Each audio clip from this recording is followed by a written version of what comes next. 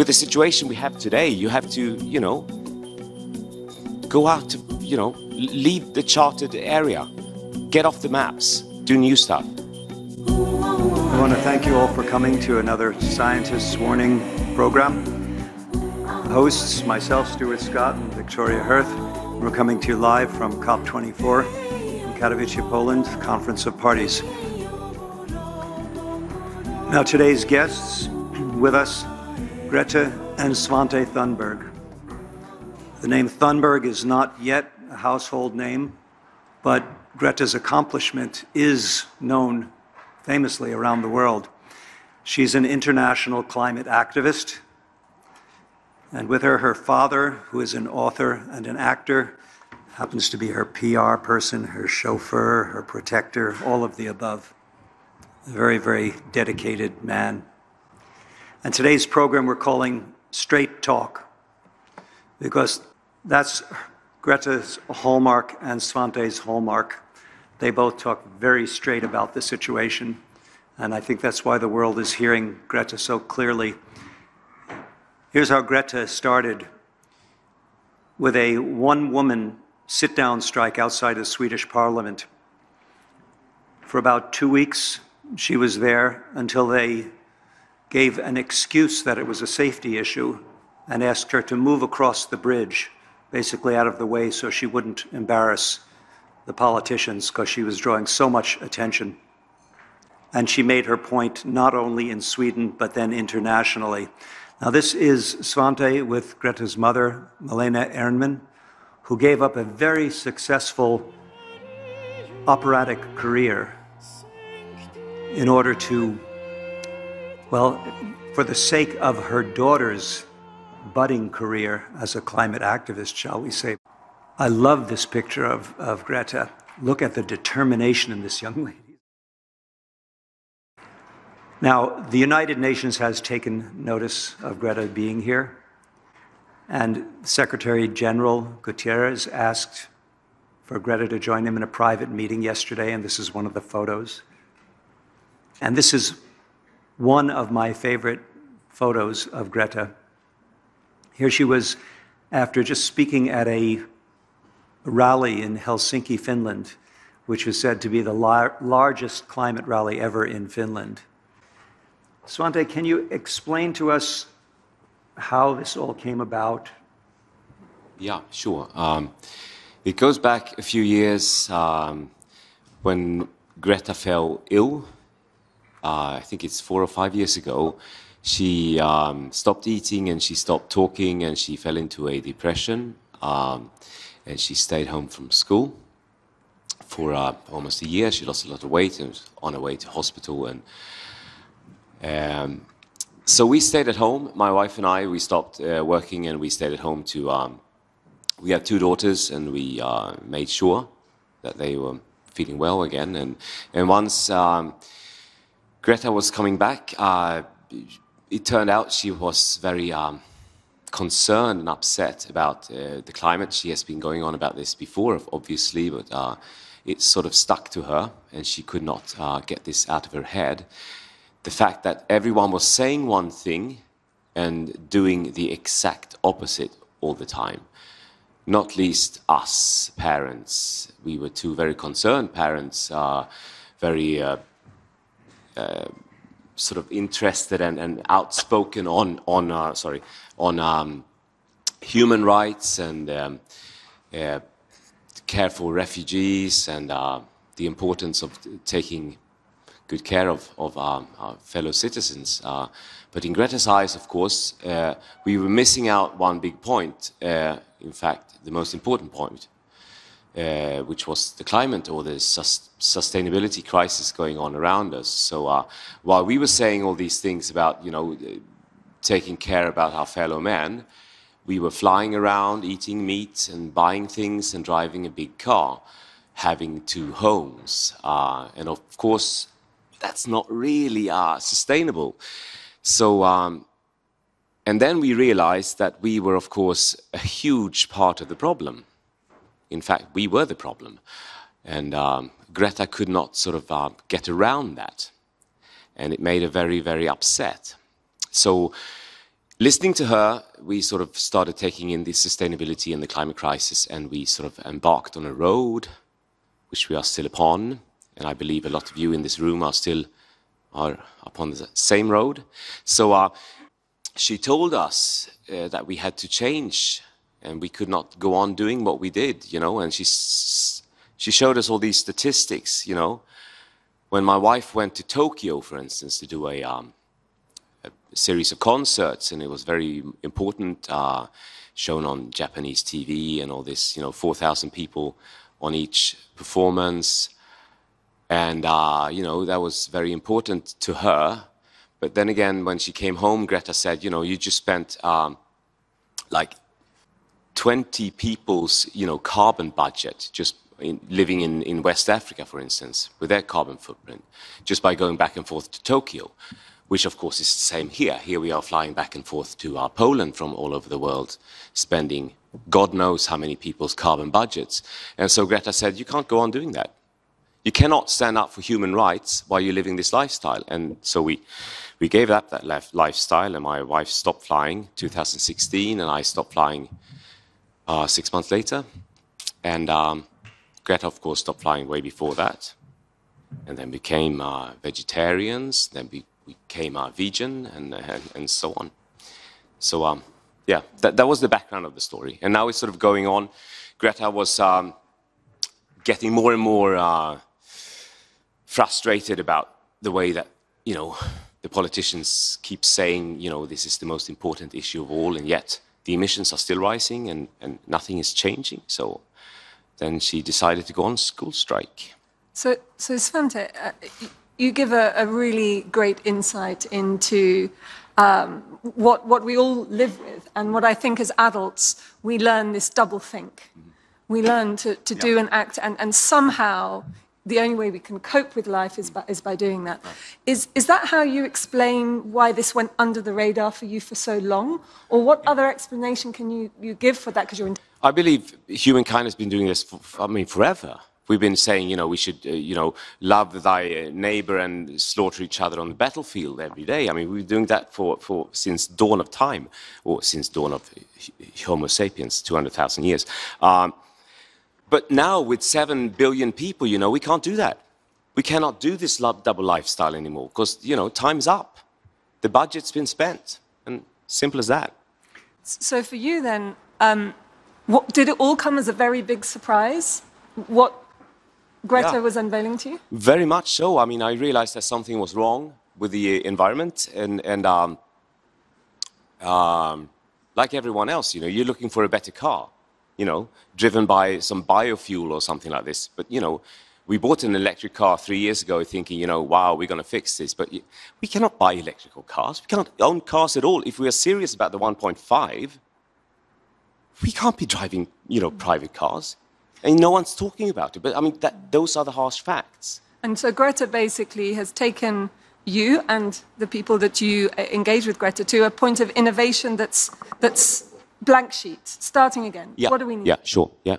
And so, Greta, taking your family and others on that journey, with a very logical, very much like your ancestor, very logical approach to this, what have you found is the most difficult thing, and what's been the most surprising?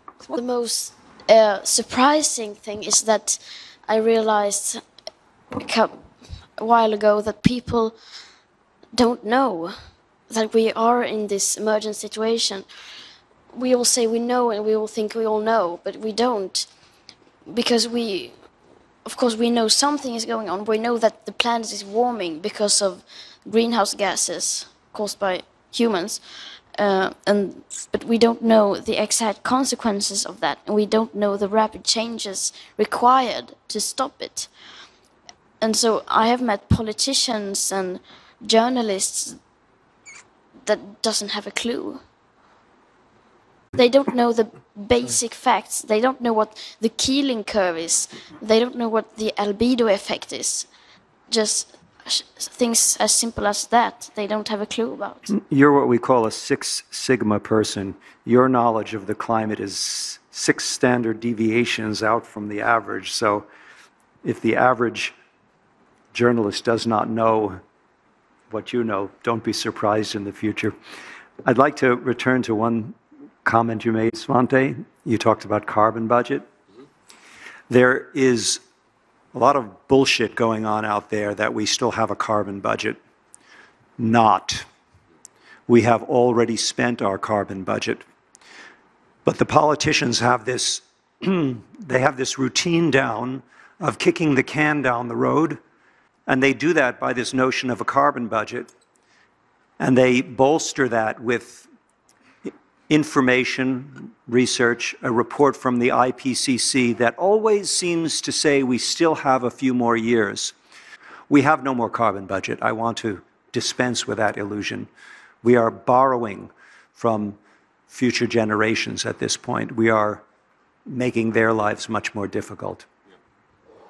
I believe 350 ppm, parts per million, is the safe threshold, they say. And we passed that threshold in 1987. So everything we spent since 1987 has to go back into the ground or be caught up by trees or whatever. Magic solutions that don't exist yet. Trees, basically. So, I mean, that's where we are at.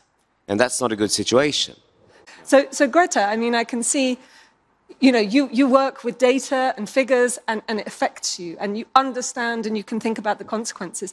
For lots of people, that's quite difficult and we have to act. So what do you think it's going to take beyond knowledge to get people to act? I think that one way to make people realize the situation we are in and to realize the fact is that the media actually writes about it, treat it as a crisis. If one soccer game can gain more media than the climate crisis, then people will see that and say, oh, so soccer is more important than the climate crisis. So that means it's not that important. Absolutely. In fact, yesterday, obviously, we had David Attenborough unveiling the People's Seat and saying very explicitly that we're on the verge of a collapse of civilization. There was only one newspaper in the UK that made that its front page. We have a lot of media people here. It's a good opportunity. What do you think that the media can do to help this? And what can we and you do to help the media? The media can start with writing about it all the time, every headline, every front page only, because this is so important. People don't realize how important it is. We all think that, oh, people know. We don't. I think also the journalists need to get more activists themselves. Yeah, we meet so many journalists now, and we get the feeling, I believe, that most journalists covering this are so frustrated, and you know so much, and you really want to turn the world upside down. And we even meet a lot of other journalists who writes about all other things as well, because now Greta is famous in Sweden, so you get a lot of the mainstream media as well. And they don't realize how much power they actually have. The journalist wants to write about it. The public service, for instance, in Western Europe, have an enormous responsibility. Enormous. Because there aren't that many public service news agents around the world. The few that do exist, in Sweden, for instance, their responsibility is just on a biblical scale. Because who else can do this? Who is not, dependent on money and, income from, click journalism and stuff like this?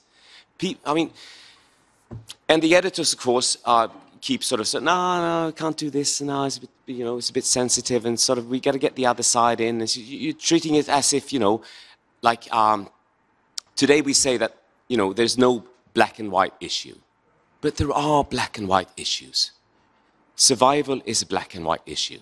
Climate crisis is a black and white issue.